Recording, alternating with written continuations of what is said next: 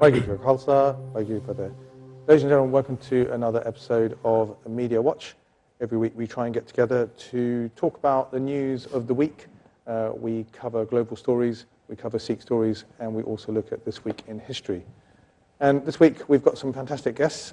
We have the return of Shamsher Singh from the Sikh Research Institute. We also have, from last week, our exciting guest has made a comeback because he loved it so much, or maybe because we loved him so much. We have Navjot Sidhu, QC. Nice to be back, Sabi. Good stuff. Well, you know, I had to get you back because there's quite a few issues that we need to talk about today where we need your expertise to reflect. And your expertise is always brilliant, Shamsher, in terms of the amount of history that you bring to us and all the work that Sikh Research Institute is actually doing. So let's talk about the show again in terms of what the format is. Just to remind you, we start with a couple of headlines and maybe focusing on one in a little bit more detail. We cover off the news in general. We talk about Sikh news around the world, and then we cover it off with This Week in History, the latter two with the support of Shamsher Singh and all his research, and then we kind of dive in there and discuss as well. So diving straight in, we want to talk about a serious issue. It's the first part of the show, the main headlines. We hear that at least 500,000 people are on the move in Iraq after forces known as the Islamic State of Iraq and Syria, known as ISIS, have decided to start invading certain cities, and they're en route to Baghdad. So there's a quick question for you guys. First of all, starting off with Navjot.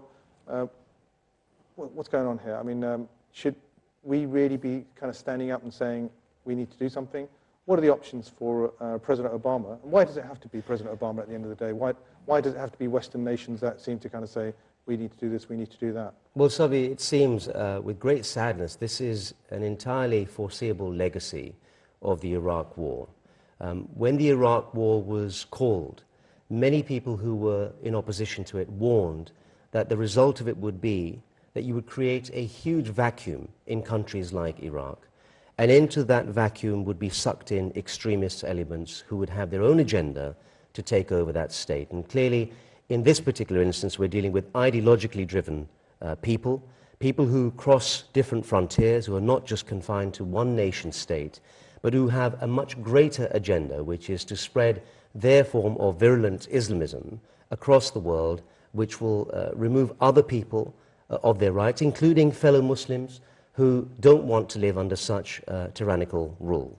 And I'm afraid that the bombings that we've seen, the massacres of innocent people in bazaars and mosques, not just in Iraq, but in Syria, in Pakistan, in Egypt, in Libya, is symptomatic of a malaise that has been growing and growing, particularly since the intervention in Iraq. Now the question really arises, is it good for Western powers who have a greater amount of military arsenal available to them to deploy that in order to control regimes, to effect regime change, to side with insurgents or with people within a civil war?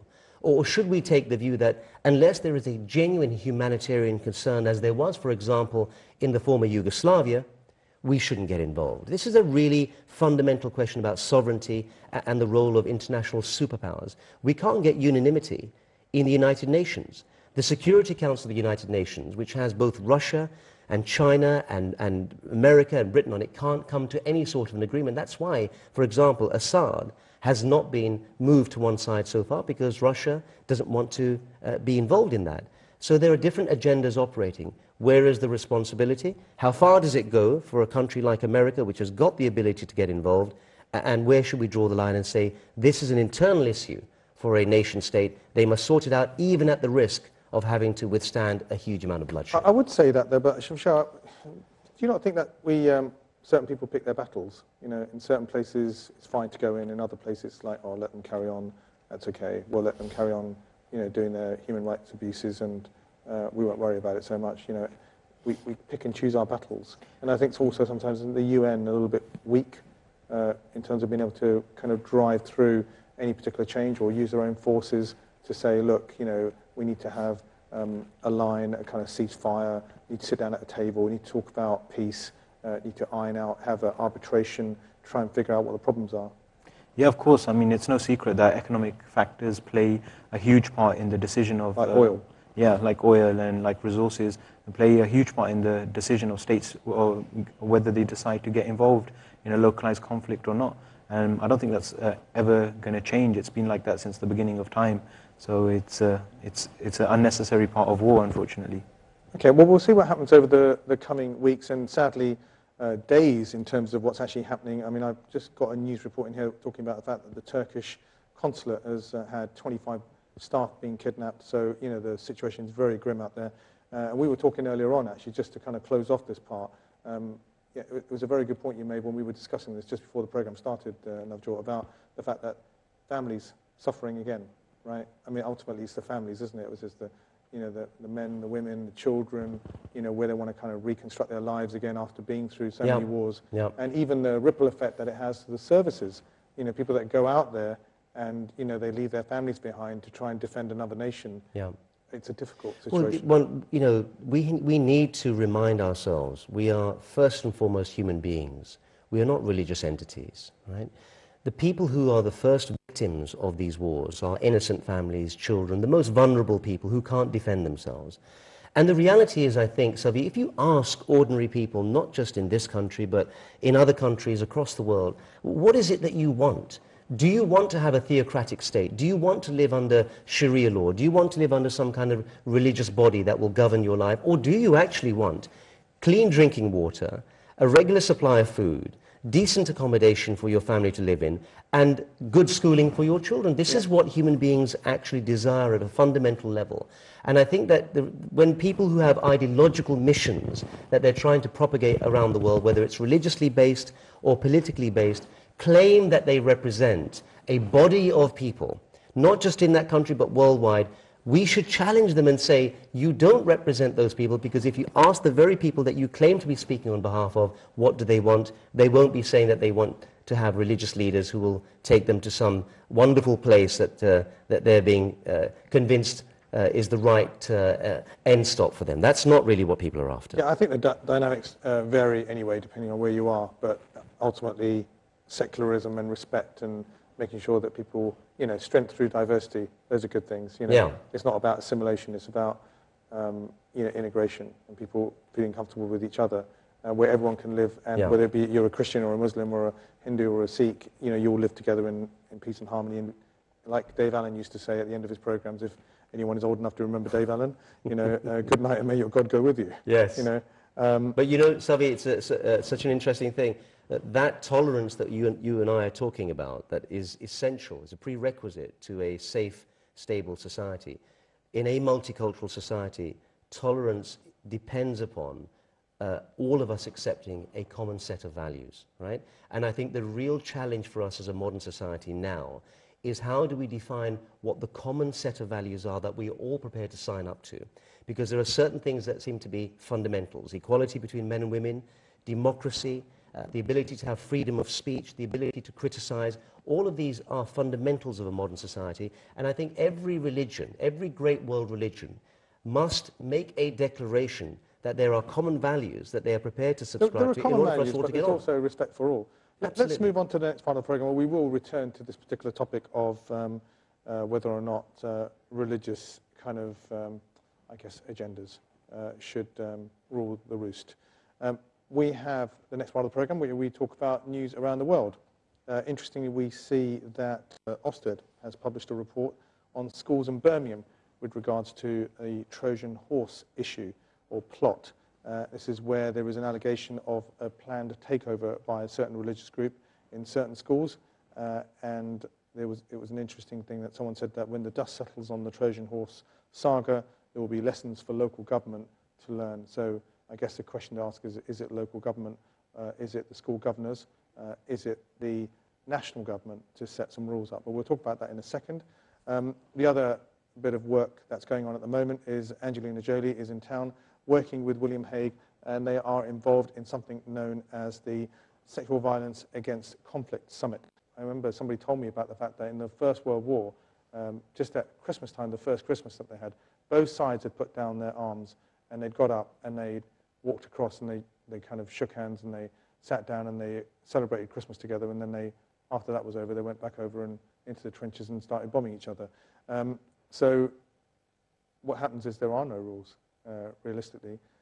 I do know that, you know, from a Sikh perspective, you know, the originator of, I guess, Mary Nightingale, originator of the Red Cross in one sense, by Ganaya, who had gone and given water to join many of the battles to the other side that the Sikhs were fighting. And because when he was asked, he said, well, I see God in everyone, you know. So, you know, that's an interesting perspective. But when it comes down to rape and those kind of abuses, we know even in our Sikh history there is, you know, if we talk about the widow colony over in, you know, 1984, which I'm sure you know, there's a widow colony out there. Yeah, definitely. Rape's always, violence against women is always used in instances of conflict. It's almost as a further punishment towards the community that's engaged in the conflict. It's definitely a serious issue that needs serious attention from world leaders to do something about, to address this issue, because it's a very unfair thing that women suffer so much during conflict. And the repercussions of that as well, if there's a rape situation and, you know, there's a child. Well, we're dealing here with a very, very serious crime perpetrated against individual women who are individual victims. But this is a mass crime that is used in wars and has been for centuries and centuries. And it's amazing and shocking that it's only recently when a top Hollywood actress has taken this issue on board in conjunction with William Hague and given it the oxygen of publicity that it really demanded, that people are now sitting up and paying attention to it. Sexual violence against women in wars is a grotesque crime used by men in order to exert their power, not just on the enemy, but amongst those who they have subjugated. And women, of course, in war, and children as well, tend to be the first victims of every war, as innocent victims. And I think as Sikhs, we need to be clear about what our position is about the equality between men and women, and that we find this abhorrent, and every religion, every self-respecting religion of the world should find this abhorrent. And the fact that some people use religion as an excuse sometimes for perpetrating this offense by denigrating women is even more reprehensible. I think, Savi, this is crucial, because we know, for example, during partition in 1947, that sexual violence against women was also used then to exact revenge upon people when people were migrating across the border between Punjab to Pakistan, from India side to Pakistan and back again. And, you know, my parents lived through this era, and they know it very well. And we've seen programs on television about it. I think it's really crucial because it feeds into a wider debate, particularly amongst the Sikh community, about how seriously do we take the equality agenda between men and women. We pay a lot of lip service to it, but do we really take it seriously? Do we treat the females in our population as equal to males? I don't think we do. Let me just stop you there for a second, because the other part of the news that I really wanted to cover off was, and again, we don't have time to talk about everything, but we can talk about a few things, specifically in terms of global news. This Trojan horse issue associated with Birmingham. Now, one of the accusations there is, to pick up your point about equality, there was a whistleblower that had come forward, a number apparently, about 20 of them had come forward and actually said, there's a problem here, which I find quite hard to believe that 2 years ago they had outstanding in some of these schools, and then 2 years later there's this big issue. Is it Islamophobia? That could be one question if you're really cynical about it. Or you could actually say that, was there something underlying going on there? Were men and girls and boys being split up? Was there an alternative agenda? Now, I know you do serve as a governor in the school, and I was a governor in the school for about 8 or 9 years. Yeah. So I know how difficult it is. I also know that it can be political as well. Let's not kid ourselves. You know, there are cliques that can develop within the governing bodies, and they can gang up against staff, which is very naughty. But in this case, what we're talking about is that, did somebody suspect something? Why did it take a couple of years for that to happen? Should the government are thinking about doing emergency kind of, you know, we're going to come in tomorrow, or we're going to come in the next half hour, as a kind of emergency inspections, you know? We can debate why this was reported so late, but that's not really the issue. The key issue is that there's now a torch being shone on the problem of religion within schools, and how religion becomes a tool by which children become brainwashed effectively to think only through one particular set of eyes. And but in your view, sorry to interrupt you for a second, but in your view, you feel that there shouldn't be a religious school? Look, Savi, or you do feel there should be a religious school? I've been chair of my old school. Jewish schools have been around for years. This is the point. I have been chair of my old school, my old primary school in Southall, Beaconsfield Primary School for the last 17 years. I've seen that school change. When I was there as a boy, I saw it in a different way. Governors have been given a huge amount of power through governments changing legislation so as to make them more responsible for the running of their schools. And it's an unpaid job as well. It's an unpaid job. But like any other power position, whether it's in a school or in a temple or a gurdwara or a mosque or in a government body or local authority, it will attract certain types of people. Certain types of people who will colonize those schools and perhaps have their own agenda to prosecute. Okay? So, what do but you this think? is the point here. I just want to say, Savi, the point here is people forget what the purpose of a school is. The purpose of a school is to teach our children how to be good, intelligent citizens. It's not to teach them that they look at the world only through one pair of spectacles, perhaps a religious pair of spectacles. That's not the idea of what schools were. And we have seen in Northern Ireland, where we had Catholic schools and Protestant schools, there was segregation between the two, just like there was in South Africa between white people and black people, that the end result of bringing up your children like that is for them to view with suspicion other communities, and you will never have healthy integration if you look at the success record of some of the schools, right, especially there's a school that's not too far away from where we are right now, there have been outstanding success, outstanding in terms of Ofsted, outstanding results, have a great multicultural policy, have a great respectful policy for other religions as well. They may not even have a head who is from that particular religion. The fact that they have the same right as everyone else to be able to apply for funding, set up a school, and put forward some great values into kids. I mean, generic values, right? So we have this underlying question of values.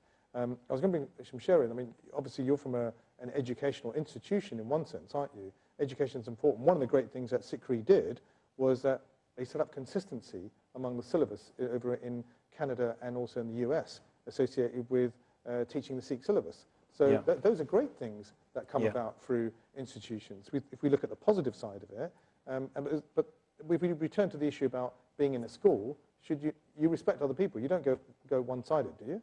I think faith school is a bit of a misnomer, because you don't actually learn more about your particular faith just because you're in a faith school. You're still taught according to the national curriculum standards. Absolutely, yeah, the national curriculum. And I think it doesn't make sense for a community, especially that's a community that's a minority, to further exclude themselves from society and create this separate social space. That's your opinion, right? Yeah, that's my opinion. I think it's a difficult decision for a community, obviously, because you want to protect the core of your community and you want to share the values that you have as a community.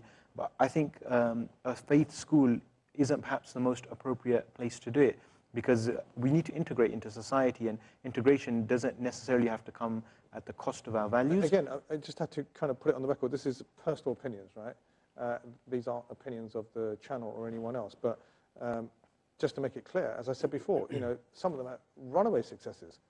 Yeah. Fantastic kids there who really enjoy being there. They get great results. I'm just kind of making sure that we have a balanced view. Is there a study done and if you went afterwards? to talk to some of those kids or talk to some of the parents, they'd love it. How will these kids do in colleges or universities? And some of them go on to great places. Some of them do, some of them don't. But I have to say I agree with Shamshir about his own doubts about whether faith schools are the way forward. I also take I think in this case, though, we are talking about this case. We're not talking about schools in general. Let's not make the mistake of equating correlation with causation. Yeah. Okay? You cannot assume that just because certain faith schools are performing particularly well, that it's because they are faith schools. Some faith schools operate selection in the intake that they have, and it means that they attract a certain type of pupil. Now, those pupils may be motivated because they're religious, or they may be motivated because their parents actually put a high premium on education. Right. There are many communities in this country, and we've seen them with immigrant communities in particular, who went to secular schools like I did, and the children did fabulously well. Had nothing to do with their faith at all. Their faith was something that they protected and nurtured in a family environment and in their religious environment, like a gurdwara or a temple and other places. My own view is that if you want to develop children with a sense of their citizenship and their identity as citizens of this country, you must have them integrating on a daily basis with kids from other faiths. And faith schools, let's remember, Sabi, they are faith schools. They tend to have a small proportion of their places reserved for members of a different faith, but the reality is that the vast majority of children at school will be from one faith, and this is where you breed problems. This is my own view. What I would say is that in the context of the story that actually came, the story came about because there was a suspicion of particular extremist values. We're not saying that extremist values are being exhibited by all faith schools. We're just saying in this particular case, there was a suspicion, and therefore there are certain measures that are taking place and have been put into place. Now, every school is subject to Ofsted. Every school is subject to certain standards, and some schools do better than others, right? So we'll leave it at that for the moment, okay?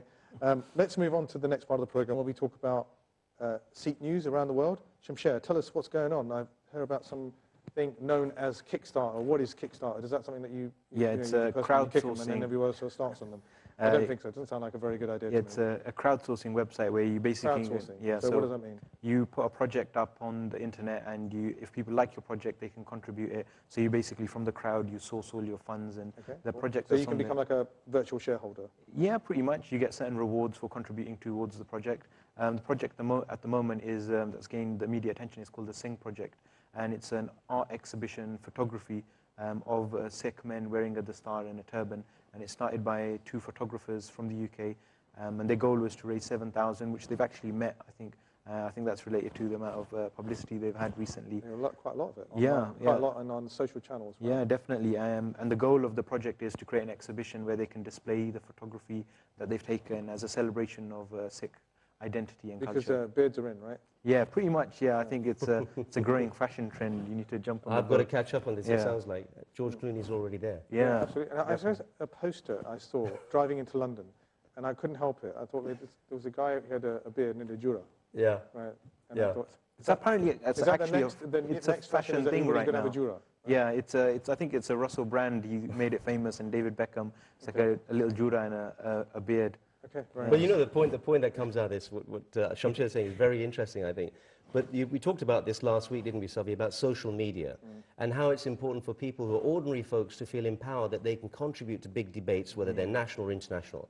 But we know also, because we were encouraging this, how important it is for the Sikh community, for example, not to feel that it's being excluded from the media by saying to itself, well, we will create our own noise. And we know that they can do it, but what we don't want to see is a situation where people who are very active on Twitter and social media end up dictating what the debate is all about, right? And then all the people who don't have that versatility, who aren't so techie, find that they are left out in the cold. Remember, at the end of the day, we live in a democracy where we elect our representatives, whether they're councillors or MPs, to go into Parliament and represent our views. And we can't directly impact on legislation. We have to do it through those people. So I think the real issue is, what are we doing in order to bombard our representatives, whether they're MPs or in the Lords or they're councillors, with our views so that they go and reflect them in the arena where these things are properly to be debated. And I think Canada is a good example of that. I think yeah, definitely. What's his name? Jagmeet Singh, right. From the National Democratic Party, who's won his 2nd term in office in Canada. Brilliant. And that is all built around social activism. And he's a very nice guy. Yeah. Really good things about him, actually. Yeah. And if you look at his campaign initially, the first campaign that he won,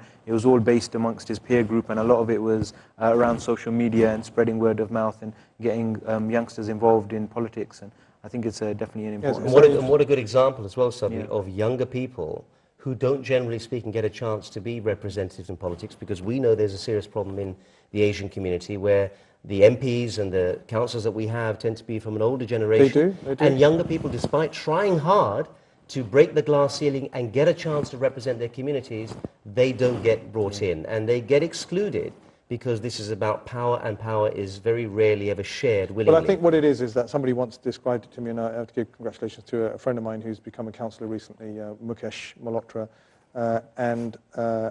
you know, I was talking to him ages and ages ago, and it's very difficult to sometimes break into being a councillor because a lot of, I call them matey boys, you know, friends of friends of friends, who sometimes kind of let them be in there. It's a political machine, isn't it? That's absolutely, yeah. And sometimes it's not about how brilliant you are as a person or in what you bring about, it's who you know. Is it another topic, another day? Yeah, absolutely. We need to discuss about whether there's real meritocracy in the way in which we elect our politicians. Is there real meritocracy? Are we happy with the representatives I think we could do an entire programme on that, or should we be encouraging maybe we should bring those new people on board who've recently won in the council, and let's hear about their successes. You know, what was your difficulty in terms of getting this far? Or I know that the UK government a few years ago strongly encouraged one black vote, or one Operation Black Vote, yes. And that was to bring in more magistrates, more MPs. So that was an interesting initiative. Now, last part of the programme, we've only got literally a couple of minutes left to go through this. Sadly, time has rushed by It always like does. normal. I wanted to pass on to Shamsher Singh. A moment in history, I think, pick one. You've got a number here. You've got the Shahidi of Bhadra Singh Bahadur. Yeah. Tell me... So this week is in Sikh history it's a week of echoes, really. As we see the closure in 1984 of the attack on Darbar Sahib, this week we're seeing protests all around the world that are taking place. 60,000 people, just wanted to point out, that came into London. And I saw a fantastic photograph of New York, Canada, London, I think it was another place in the US where you had thousands of people all standing together. Yeah, San Francisco, 15,000 turned out in California. Yeah, so these events that happened in 1984 were echoed previously in 1746. We saw the Chota Kallukara where 10,000 Sikhs were killed in and around Lahore. So these kind of events are echoing this at this time in our history. And we saw, as you said, the Shahidi of Banda Singh Bahadur, and we also had the Prakash Ustav of Guru Har Gobind Sahib. So it's a kind of a time, a month of political activism and confrontations. So it's a very... And commemoration of those innocents. Now let's end the show, sadly. You know, we've almost run out of time. Just a quick summary. We were talking about some of the events in history just now. Yes, we have been talking about success stories, and we congratulate Jagmeet. We were talking about the Singh Project. In the world news, we covered off areas like the particular summit that's going on to end sexual violence in conflict. We spoke quite a lot about personal opinions about faith schools, and specifically there was a negative example, potentially a negative example, of a Trojan horse situation over in Birmingham with the suspicion of possible extremism. Now, in our main headline, we spoke about the fact that the sadness that's going on in continued conflict situations over in Iraq, and you know, we can only hope that that suffering does not continue, that there are solutions, that the world community can come together and think of peaceful ways of moving forward, or actually trying to get people around a table to say, this kind of destruction, this kind of evil, this kind of terrorism is unacceptable to hurt your own people effectively. So that's it for this week. Thanks very much to my guest, Shamsher Singh from Sikh History. Thanks so much, Navjot Sidhu, QC. Appreciate it very much. Until next time, Waheguru Ji Ka Khalsa, Waheguru Ji Ki Fateh.